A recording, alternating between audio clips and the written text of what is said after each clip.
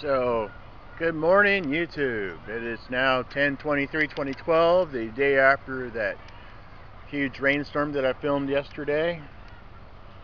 And our salvia plants, all these ones with the red blossoms, I've dropped a whole slew of them on the ground, and I hope it shows up right on this video, but it looks darn pretty. All those red rose, not red rose, but red flower petals from the salvia on the ground. Today is also a 20% chance of rain, and the skies currently look like that.